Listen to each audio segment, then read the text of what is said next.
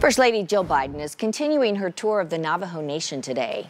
Lexi Johnson spoke with the Navajo Nation president and his wife to get an update on Biden's trip. Hello, Lexi.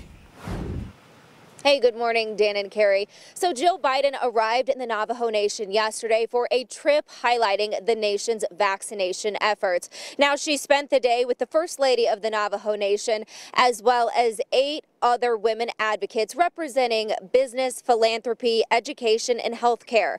The Navajo Nation says Biden's visit is all in response to promises made by the current administration.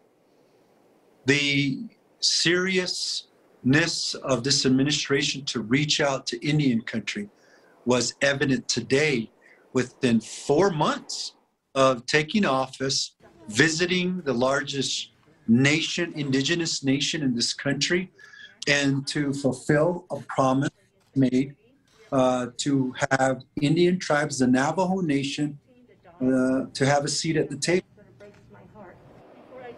Today, First Lady Jill Biden will attend a listening session with students and education advocates. President Nez says that he hopes Biden leaves the nation with a sense of their resiliency and strength through the pandemic. Now, this is Jill Biden's 3rd time visiting the Navajo Nation, but her first time as the First Lady.